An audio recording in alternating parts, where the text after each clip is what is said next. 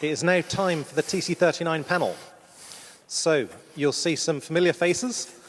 We have Ujjwal, we have Shane, we have Dan, and also coming up on stage right now, we have Michael. Michael is a distinguished engineer at Shape Security, which is part of F5, and he's been working on TC39 for a long time now. So I'll be asking the questions today. And so I think we've heard a lot about how the committee works. I hope everyone has the link to the Slido, because that's where I'll be sourcing questions from. So I've got that up here. And I can see you're already voting on these questions, which is good. I guess, first of all, just start off so you can lead in. Which proposals that are currently active in committee are you most excited about? Well, aside from signals, I'm very excited about the pattern matching proposal. Pattern matching will bring the ability of JavaScript to destructure data structures, and it's a common feature in functional programming that just makes a lot of normal, everyday data structure manipulation cleaner and simpler. Yeah, I'd say I'm very excited about the temporal proposal. This is bringing a new datetime API into the ECMAScript ecosystem. I've worked extensively as a champion on this proposal to make it very insole-friendly, ITN-friendly, and I think it's really going to solve a huge gap that we currently have in ECMAScript by bringing a really good, solid datetime handling library. Yeah, I'm personally very excited about message format. It's a new, relatively effort in that it has only been, 5 years in the making? No, but more seriously, it is in many ways the final boss of internationalization proposals. We've spent many years building the building blocks, and it's a full-blown internationalization system, and I'm very happy that we're standardizing it. For me, if I'm allowed to say my own proposals, then it would be iterator helpers, a bunch of methods added to iterator.prototype. But if I don't, I would say it's probably base64 encoding and decoding. Very excited about that. Feel free to whoop and cheer when you hear your favorite proposals. I cannot guarantee it will help them advance, but it cannot hurt. You can also boo if you hear a proposal that you don't like. We do like feedback, yes. All right, so just going to the crowdsourced questions. So, Shane, I think this might be going to you, or at least, which is that people are asking, temporal, people have waited for this for a long time. It's been stuck at stage 3 for years and years, and it's still not standardized. Isn't it about time? Yeah, I'm really excited to see temporal land, as I'm sure many of you are as well.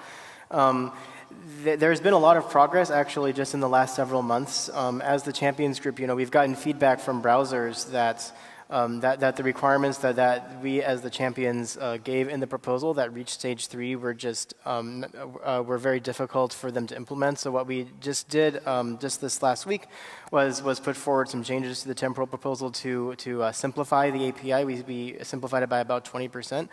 We still have just about all the functionality that we had before, but we made some changes that make it much easier for browsers to implement. I know that Jason in the audience has also been very active in this effort, as well as getting some implementations in Rust and C++. I talked earlier about how IC4X is a really good polyfill for Intel proposals. We also are working on one that will work for temporal as well. This will allow browsers to more easily link a pre-existing native library into the browsers that we can also maybe even use as a polyfill as well. So once all these pieces are put together, I think that you're going to start seeing this shipping, because we're definitely very actively working on how can we make it more feasible for browsers to land. So that's the status that we're in at stage 3. Great. Anything more to add on temporal? Well, I think one of the important things when it comes to temporal is to just think about the kind of progress we had made.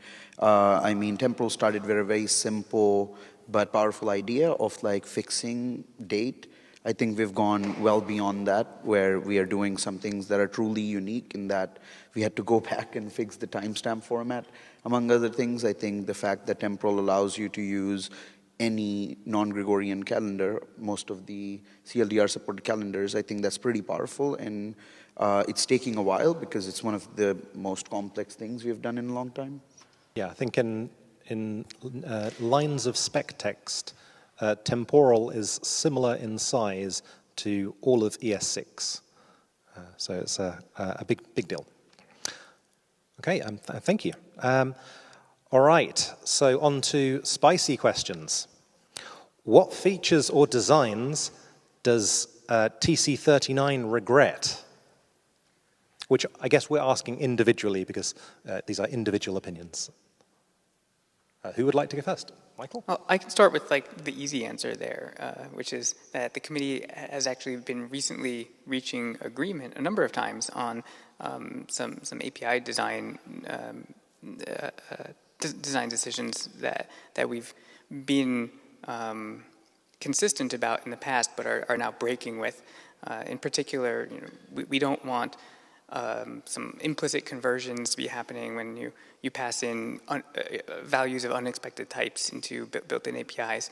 So yeah, we've now started a document on our normative conventions, which you can look at. Again, all of our work is in the open, so you can go look at that on our GitHub. And we're starting to make a break from those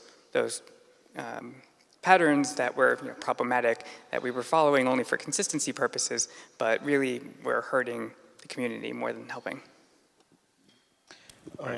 I agree. I think all of the type coercion stuff is useful for a certain scale of applications, but for most practical JavaScript code bases, it just gets very confusing. I think the way we're designing APIs these days makes it sort of cleaner and easier to reason about. One thing that continues to annoy me is how the date.parse is just a complete, it's completely seems random how it works in different browsers. It's not really a very consistent way. I think that temporal is going to move us very much in the right direction here, but yeah, the fact that like basically date.parse in every browser works completely differently is definitely a pain point that I wish we could clean up. So aside from the type coercions, for example, any JavaScript value like undefined becoming nan when you try to use it in arithmetic rather than throwing an exception, I would say one thing I don't like so much was added in ES6, which was symbol species. Many of the array methods were retrofitted with this capability to produce other sorts of types that are not arrays in a way that's very complicated to implement. And I think one of the things that we've decided more recently is that new features going forward won't have symbol species. So we're able to reverse these decisions only partially because we can only do so with respect to new features usually due to our need to maintain compatibility with the web, which we call web compatibility. We can break some things sometimes as long as the web, whatever that means, doesn't depend on it too much. But usually that means just keeping existing things the same. I have one more. Well, I have many more, but I have one more I do really want to mention, which is another one that we've actually recently kind of come to consensus on within committee, which is the default iterability of strings. This causes so many problems, and really was a bad idea from the get-go. As Shane saw with segmenter, there's many different ways you could like split up strings and iterate over parts of it, and we just chose one, code points, as the default, and oftentimes that's not what you want. So we really wish we could undo that one. So we've heard there is still some hope so long as we don't break the web. That's the slogan. All right.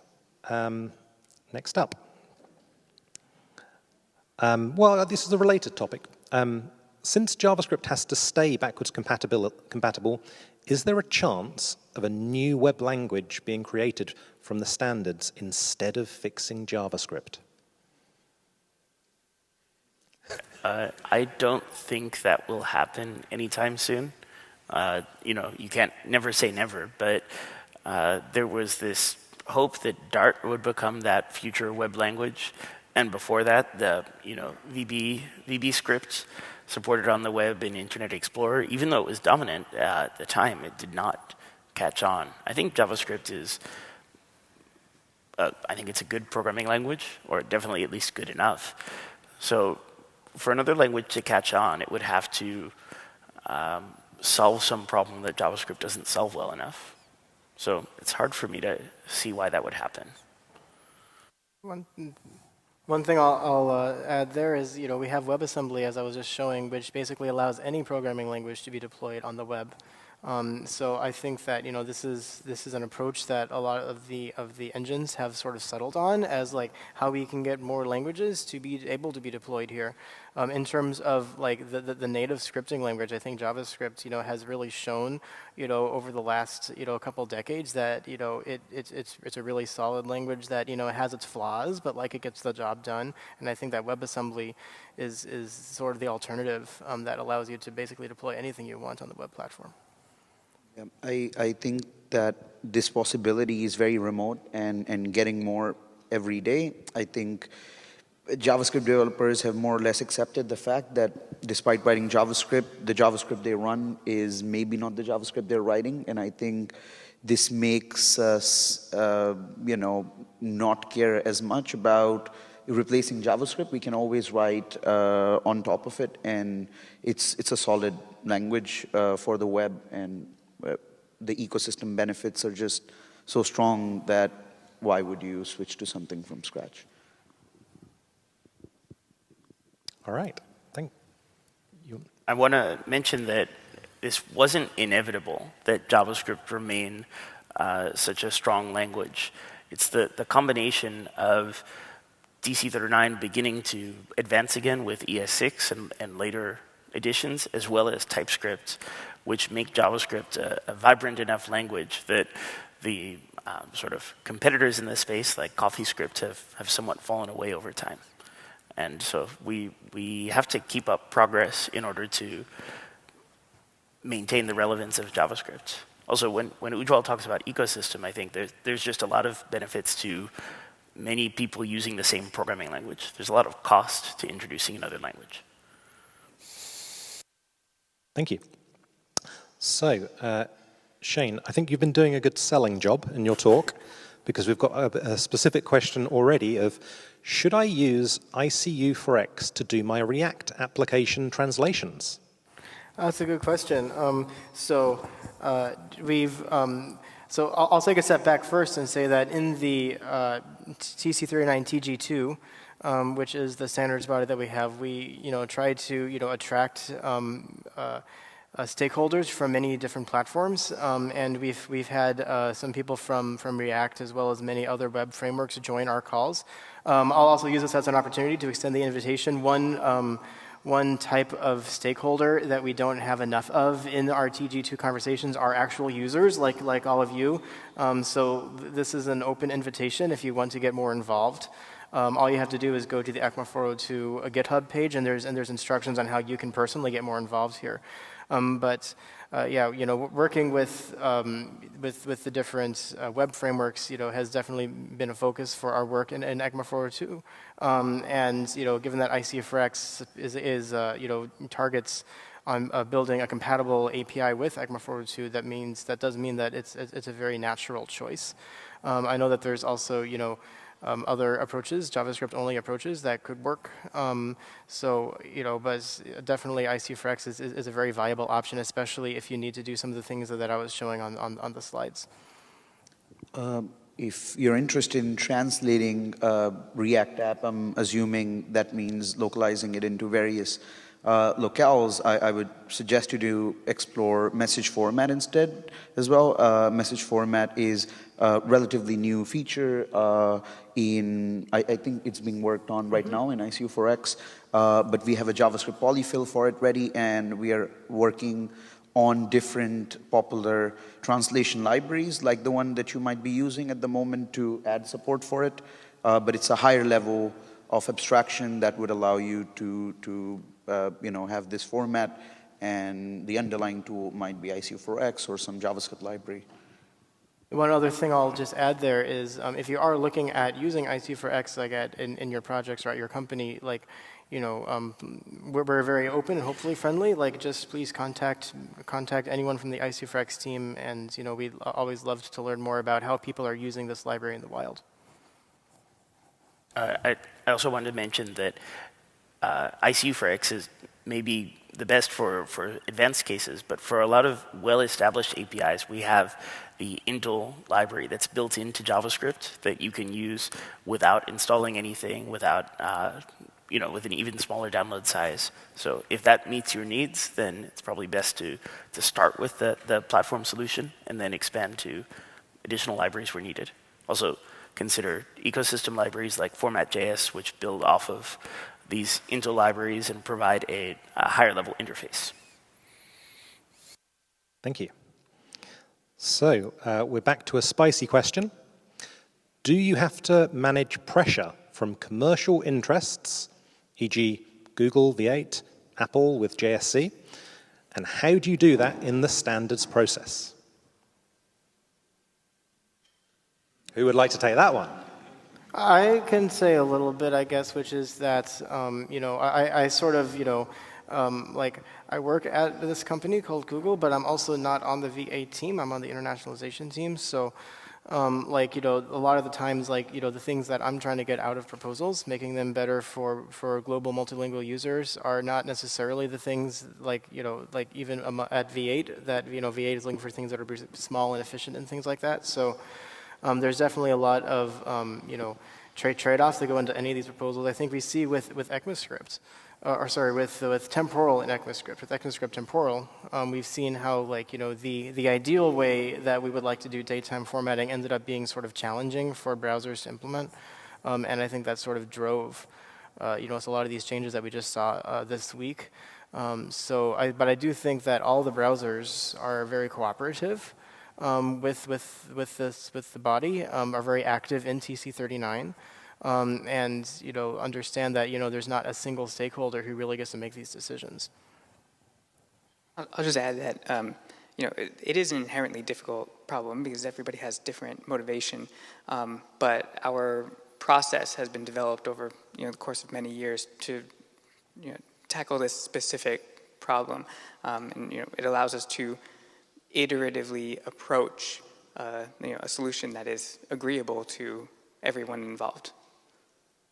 Right. I'd also add our process is very conservative. In particular, because we need consensus to add things to JavaScript, as Ujjwal explained, and because changes need to be web compatible, there's quite a high bar to changing JavaScript. And this means that the only way that you can work on a committee is to be a rigorous technical professional. So this is kind of common across standards in general, that although people come from different organizations, it's not like you forget who they work for, but you try to leave it aside and try to focus on the common technical project. And I think we do a pretty good job of that in TC39. Yeah, the benefits of consensus. You cannot whip the vote when there is no vote. Yeah. All right. Next up. Why do you keep calling JavaScript ECMAScript? What's the deal with that? There may or may not be a trademark for JavaScript. I mean, Oracle claims they have a trademark on it, and we'll see. For now, ECMA has the trademark on ECMAScript. So as long as JavaScript has been standardized, it was always the ECMAScript standard. And I think it's a fair reminder that ECMA has a constructive role in JavaScript. Thank you, Dan. So another Shane-inspired question. What suggestions do you have as to what kind of things I should write as a polyfill with WebAssembly and use them in JS? Yeah, I promise I didn't plan any questions. I really didn't. But yeah, I think that's some of these heavier library features that we're adding, like Intel Segmenter, was sort of like the perfect example for where WebAssembly makes a lot of sense, right? Because it's very data heavy of an algorithm to implement. I think that some of these other libraries that we're adding, maybe perhaps duration formats is another one we're adding. I think message format is one that could be compelling. To have implemented in IC4X. I think that there's also some counterexamples. Like I think probably signals probably makes sense to have a JavaScript direct implementation. I wouldn't say that there's a one-size-fits-all solution here. The purpose of my presentation was to show that look, this is a thing that I think that people haven't done enough on the web platform, which is really try to integrate ECMAScript and WebAssembly together because they really can work together in harmony. And I think that's something that people haven't done enough of. And I'm just sort of showing an example for how this actually can get the job done when it's the right tool for the job. Actually, with the WebAssembly GC support, I think WebAssembly would be a great way to implement signals and would encourage anyone who wants to contribute a signal polyfill in WebAssembly. I want to emphasize part of what Shane said. ICU4X is looking for an implementation of message format. If you want to learn Rust and WebAssembly, this would be a great project to get started on. There are many strong they're very good at mentoring people and supporting efforts like this. Okay, thank you. All right, a question around task groups. What determines when and what task groups are created? For example, why was a task group created for source maps? So I worked on creating the source maps task group with John Cooperman here. John, please stand up and wave. Kind of co-convening the group. And all it takes is the committee TC39 to agree, yes, we want to start a task group, and then there's the task group. And for source maps, we decided to create a separate group because we thought that it is just a separate thread of investigation. So TG4 for source maps works a little bit differently from TG2 in that we're doing our development completely separately, and then we're working on bringing the final result to TC39 plenary. TG2, which I worked on setting up some years ago before Shane took over, is, with this model of working on something and then proposing it to TC39. I think both models work well. And ultimately, task groups can allow TC39 to scale its behavior to more projects than would be capable of doing if everything had to happen in plenary. I heard that JavaScript developers kept getting lost, so we thought we'll give them a map to find their source. Moving on. Yeah, that's why we convened TG4, yes. But by the way, it's also possible and quite common that we work in what you could consider ad hoc groups. They're just people who get together and talk about things. And most of the meetings on that calendar were ad hoc meetings rather than task groups. Task groups are more appropriate if you have sort of a long-standing program of work that you're going to continue among a set of people.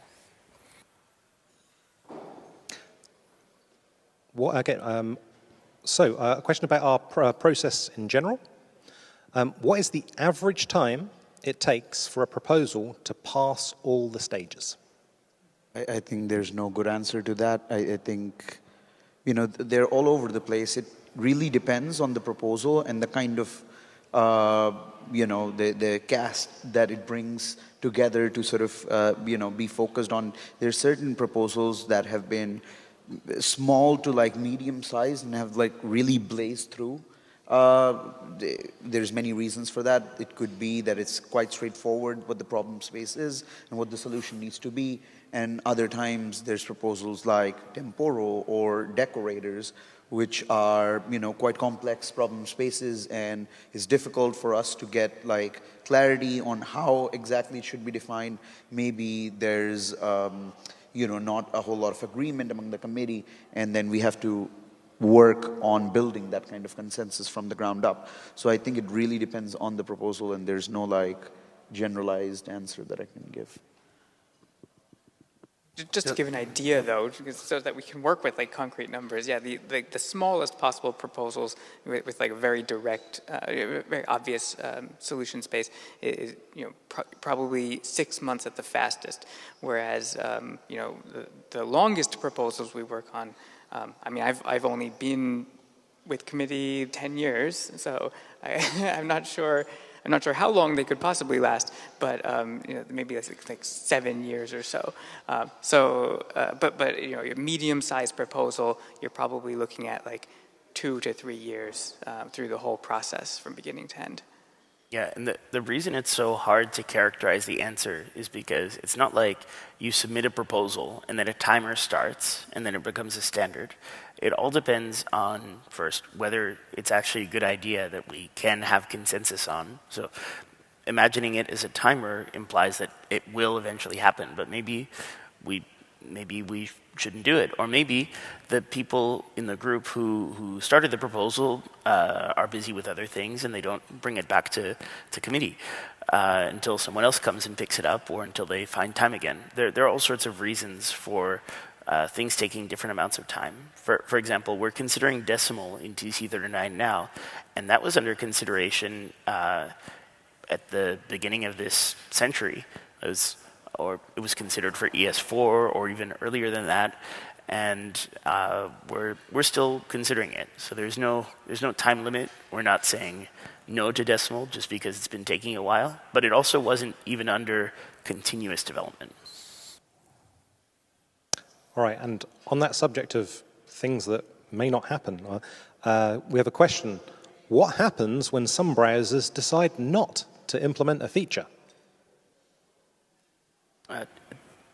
Well, usually before a feature would even get to stage 3, which is the kind of stage at which you start expecting them to implement it, they have a lot of different areas, a lot of different venues to voice their concerns. I think the fact that we work very closely with our colleagues in different browser teams makes it kind of impossible. I mean, hypothetically it's possible, but we work very closely with them to address their concerns. And even within stage 3, we reserve this, like we were talking about what happened with temporal, with us simplifying the proposal a bit. We reserve the ability to improve on proposals during stage 3 as well, listening to their concerns. So I think there's, no kind of, the process avoids this from ever happening. Right. I think we have a good flow these days where if browsers are not interested in eventually implementing it, then they won't agree to stage 3. That is the ideal path and way of working together, and I think we've been delivering on that recently. One of the things that we started doing more recently is looking through our past proposals that are at stage 3 or 2 or 1 and checking in on where they are. There's maybe one stage 3 proposal that hasn't yet gotten much interest from browsers, and so we'll eventually be reconsidering, should it still be at stage 3? Is that an accurate way to consider its status? But we take these decisions slowly and carefully, and it would be an exceptional case. All right, so I think we're nearly ready to wrap up. Maybe one last question. I think this is provoked by your talk, Dan. And the question is the signal reactive model always more efficient than the virtual DOM? Or are there trade-offs? There may be trade-offs. In particular, when running the code for the first time, you have to do this auto-tracking and construct the signal graph. So traditionally, people have said, that takes too long, and virtual DOM should have a faster initial render. However, these days, people are thinking more in terms of SSR, where you have, it initially ships HTML, then it hydrates, or maybe it's presumability, but I think that's incremental hydration. So ultimately, the initial render should be handled by something like that, and hydration techniques have been developed for both signal-based systems and VDOM-based systems. So in general, there is cost to computed nodes and their caching, and sometimes it does make sense to recompute more things. This trade-off exists in React as well, with the React compiler now making certain decisions about which things to memoize and which things to not memoize. And I think it's subtle, but I still am optimistic that signal-based rendering is a good way to go about things. All right, thank you, Dan. So yeah, let's wrap it up. Yeah,